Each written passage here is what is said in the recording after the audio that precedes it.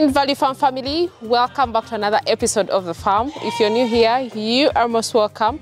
Please consider subscribing if you haven't already, and also turn your notification bells on not to miss out on any episodes of The Farm. And of course, to all our returning subscribers, thank you so much. We really appreciate you guys so much. Asante sana and karibuni to Value Farm. We really appreciate you guys so much for the massive support and love, and for all our customers who have bought animals from us. You guys are amazing. Thank you so much for the feedback as well. Everyone who has really taken animals from us really gives us feedback, and I really appreciate, and good feedback, by the way, positive feedback from the pigs, goats. They feel like, you know what, we've really given them what we always preach on the channel. Thank you so much. Yeah, so today it's another day. The sun is out, really bright, but of course the rainy season is not ending. I don't know what is really happening. By December, most times in Uganda, it is always, you know, hot. But now it is still raining, but we are not complaining. This is part of life, part of farming as well. But I wanted to really share with you a few updates of the farm and some of the activities that are happening today at the farm. I know you can hear from the background, the sheep are making noise. It's time for them to go out. But with our routine checks, there are a lot of animals at the moment, so we need to always make sure all the animals are checked. So we were checking the doper sheep, and they were the last to be checked. That's why they're still inside. And there's a lot of activities that we are trying to do.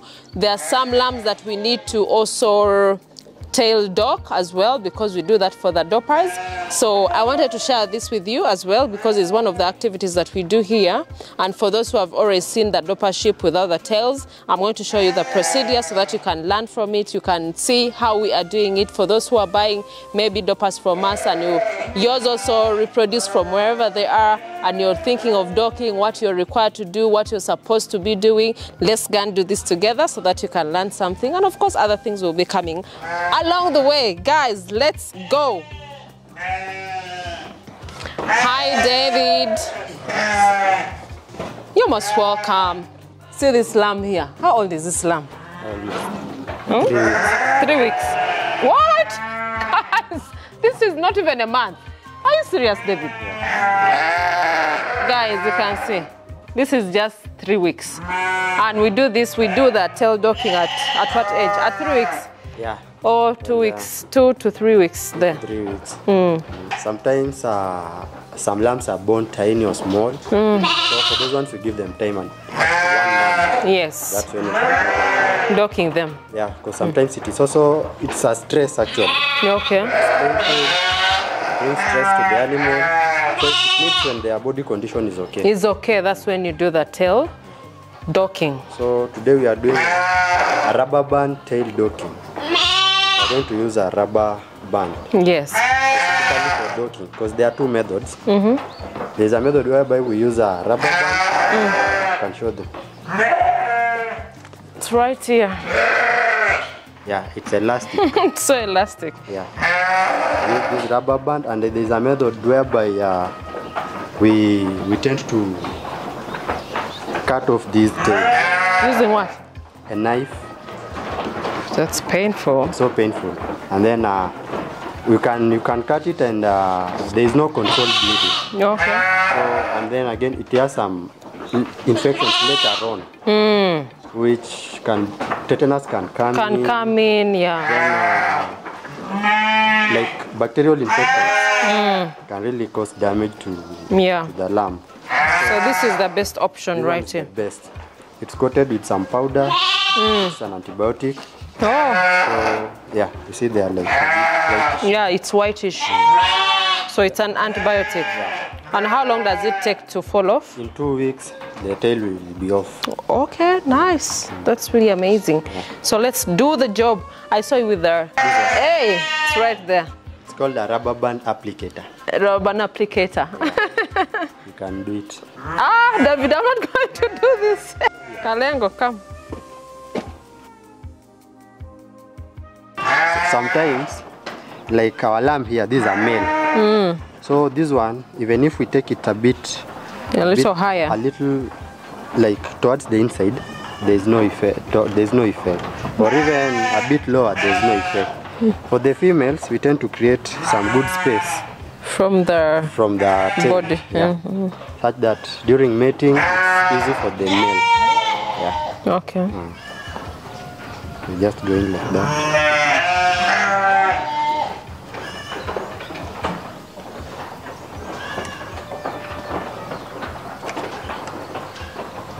Isn't it painful? It is painful. So it's now docked. Then the most important thing again is don't push it so much. So much too. Yeah. Sometimes we'll realize that when it is pushed too much to the spinal cord here, it brings paralysis to these limbs. Limbs, yeah. Yeah. Wow, so just like that. So it's going to stay there for like 2 weeks? 2 weeks will be off. Then it will be falling off. Yeah, and then it falls off with the rubber. Okay. So what is the real advantage of docking this nail tails? Docking for sheep, health-wise, we have some. We have. You see, it controls soiling. Soiling is when when they excrete, there's you find that some waste is left in here. Then after, if this tail is not docked, you see, it will be dirty. It hides it. So they accumulate. It forms some kind of larvae of flies that later on create wounds and and bring diseases. Okay. Then again, the other one is for aesthetic. They look good without tails. Without. Yeah. I remember the time we brought these doppers here and most people were really asking us, what kind of sheep are those ones without tails? Because in Uganda, we rarely dock our sheep, the local sheep. So the doppers, everyone was really amazed to see that, you know what, they didn't have tails and they felt that it was just so weird. For the dopper, they tend to appear very funny with the tails. Their tails are not fatty like for the local sheep. Like the local sheep. And then they are not short. So theirs are long. Yeah. Okay, that's amazing. But guys, I'm still amazed if I stand like this and show them this lamb here. Just 3 weeks. Hey, I see. And they are very, very strong. This at only 3 weeks. You can imagine the genetics. That's why we say that when you take such animals to your farm and improve your flock, it is something for you to benefit from. So look at this one, the growth rate. Imagine when it reaches like maybe 6 months. It's really ready. It's ready for mating. For mating and all that. And also go to reputable farms and get the right genetics so that you can be able to breed with. Not every farmer that tells you that, oh, I have doppers, may have the quality. But at least when we went to Kenya, we went for the you remember when we were in Kenya? Like we went to the reputable farmers that are registered with the stud book of Kenya Breeding Association. That's why we went to Dopper Breeders Association. Yes, that's why we went to, and of course all the sheep that we bought from them were registered that side and they were known. So we can easily trace where we got these doppers from. That is the beauty about it. And of course those who have really already bought from us, thank you so much. I hope you guys, can also learn something, 1 or 2 from what we are doing right here. We shall be bringing for you more updates so that you can learn from, even the treatment plans and all that. We shall definitely bring for you so that you can also be equipped with the knowledge on how to take care of these doppers. These doppers right here survive highly on drier areas compared to wet areas, but this can survive. They are really very, very good animals. Yes. So guys, let's continue with the tail docking because we have like how many? Around 6 of them that we need to dock. All right, and we release these ones there. They're crying.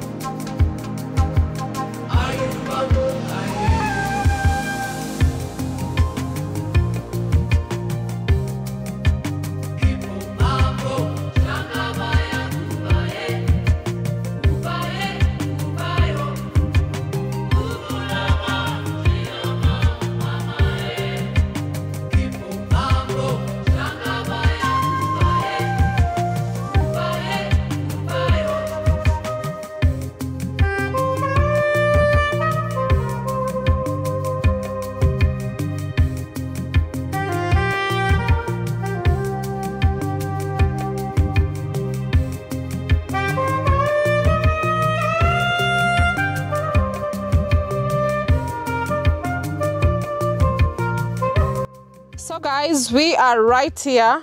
The sun is really so hot, as you can really see, but we are really so happy. At least the grass is getting drier as well, and this really helps us with the goats going out in the field to graze as well. As you can see in the background right here, we are really utilizing the sheep, the doper sheep, to graze around the compound, because you know, with the dopers they are low grazers, so they always feed on the ground. So this is for them. If you have your compound out there, that like the compound keepers, they help with keeping the compound clean as well, because they really eat the lower grass. I was talking to one of the person who is taking care of this sheep, so he has to take them to the field to make sure that the grass they get is also enough. Then of course they are going to have water available for them to drink.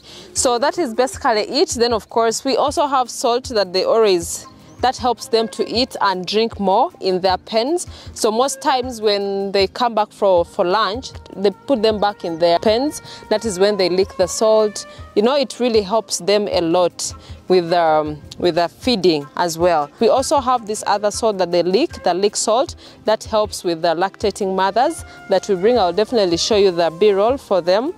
That is really very, very helpful. Unfortunately, in Uganda, I think we always buy this from Container Village. It's quite expensive, because the last time that I inquired about the lick salt from Container Village, they were asking for around 150,000 just for is it a bucket of 20 kgs? Yes, 20 kgs, which is really quite expensive. So if you're really a beginner farmer, it may be very expensive for you to afford. But when we asked from Kenya, because I wanted to ask for alternatives, you know, to cut costs, to make sure that we get something that is really right. And of course, with this lick salt, you don't know where they're coming from, the companies, because we always tell you that there are duplicates here. You can't be sure of what you're really buying, but that is part of farming. Sometimes you try, it really works out, sometimes it doesn't. So when I asked from Kenya, they were asking for less money. I think they were asking for 20 kgs. They were just asking for around 50,000 Uganda shillings. So you can really see the difference. So there's a profit of like 100,000, which doesn't really make sense. But I hope really farmers out here can really reduce the prices for us, so that this can be affordable, because it's really good for our goats, especially for the lactating mothers, for milk production as well. So those are some of the things some of the challenges that we face as farmers here.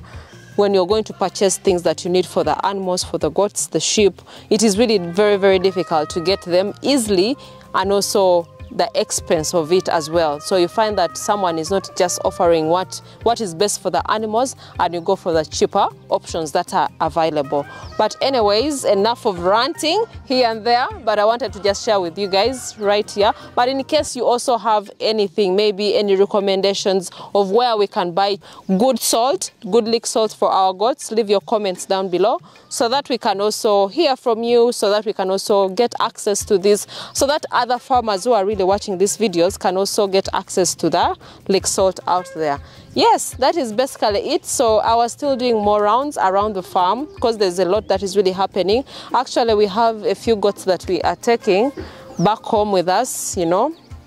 But these are the castrates. Of course, you know, when you castrate your goats, these are for meat. But we had some that, of course, did not make it to our breeding program. So those are the ones that we castrate when they're really very young. So we have enough castrates here that we take to the butchers. We take also for our own consumption. So we have a little celebration at home, and we are taking a few goats. That is an advantage of a farmer. As long as you're a farmer, you can't starve.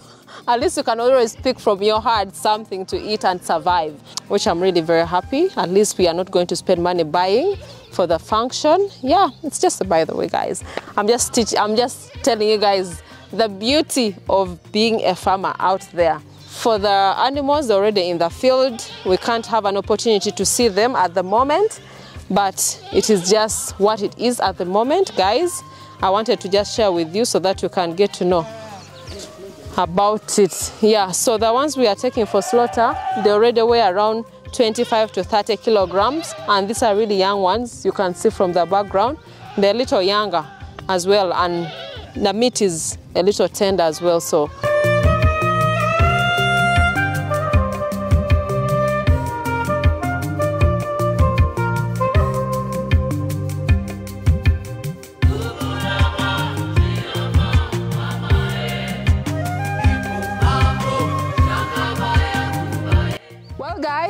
you really enjoyed this episode. Please give us a thumbs up if you've liked or learned something from this episode as well. And if in case you have questions here and there, please leave your comments. We are here to really answer your questions on the comments as well. And of course, for experienced farmers, if you have anything to say, feel free to leave your comments down below. But really appreciate you guys so much if you've watched up to this point. And of course, if you haven't checked out our social media platform, please go to Instagram, that is Value Farm UG. Facebook is Value Farm, TikTok is also Value Farm. Go see behind the scenes and also learn something. But really appreciate you guys. Subscribe, like, and share. Till next time, bye.